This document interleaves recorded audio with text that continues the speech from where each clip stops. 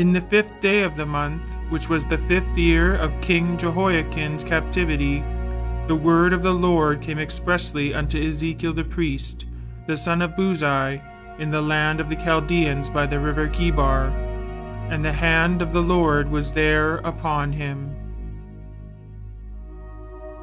Now it came to pass in the 30th year, in the 4th month, in the 5th day of the month, as I was among the captives by the river of Chebar, that the heavens were opened, and I saw visions of God. And I looked, and behold, a whirlwind came out of the north, a great cloud, and a fire enfolding itself, and a brightness was about it, and out of the midst thereof as the color of amber, out of the midst of the fire. Also out of the midst thereof came the likeness of 4 living creatures, and this was their appearance. They had the likeness of a man, and every one had 4 faces, and every one had 4 wings. And they had the hands of a man under their wings on their 4 sides. As for the likeness of their faces, they 4 had the face of a man, and the face of a lion on the right side, and they 4 had the face of an ox on the left side. They 4 also had the face of an eagle. Thus were their faces. And their wings were stretched upward. 2 wings of every one were joined one to another, and 2 covered their bodies. And their feet were straight feet, and the sole of their feet was like the sole of a calf's foot, and they sparkled like the color of burnished brass. And their whole body, and their backs, and their hands, and their wings were full of eyes round about. As for the likeness of the living creatures, their appearance was like burning coals of fire, like the appearance of torches.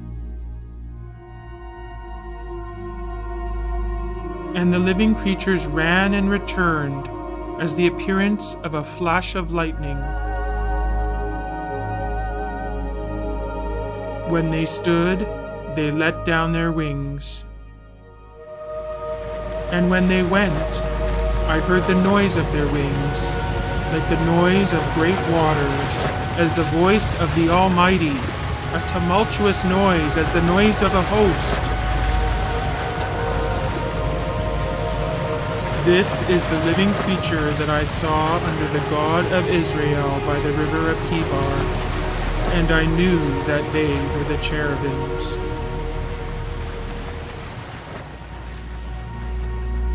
And I looked, and behold, 4 wheels beside the cherubim, 1 wheel beside one cherub, and another wheel beside another cherub. And the appearance of the wheels was as the look of a chrysolite stone. And they 4 had one likeness, and their appearance and their work was as it were a wheel in the middle of a wheel.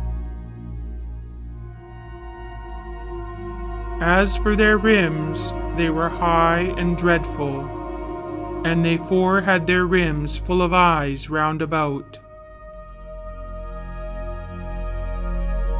When the living creatures went, the wheels went beside them, and when the living creatures were lifted up from the earth, the wheels were lifted up. Wherever the Spirit was to go, they went. There was the Spirit to go, and the wheels were lifted up beside them, for the spirit of the living creature was in the wheels. When they went in their 4 directions. They didn't turn as they went, but to the place where the head looked, they followed it. And I heard the noise of the wings of the living creatures as they touched one another, and the noise of the wheels beside them, even the noise of a great rushing. As for the wheels, they were called in my hearing the Whirling Wheels. In among the wheels between the cherubim were burning coals of fire. The fire went up and down among the living creatures, and the fire was bright, and out of the fire went forth lightning.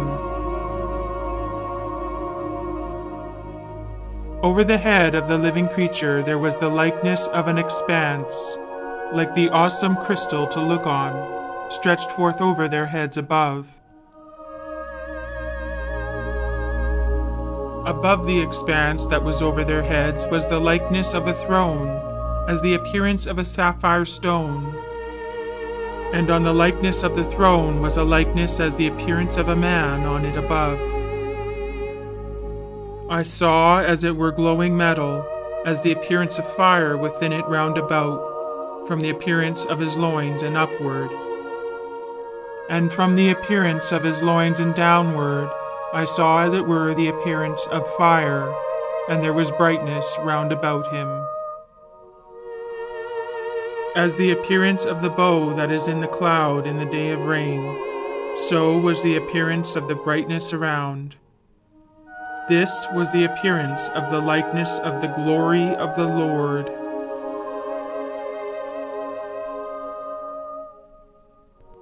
When I saw it, I fell on my face, and I heard a voice of one that spoke.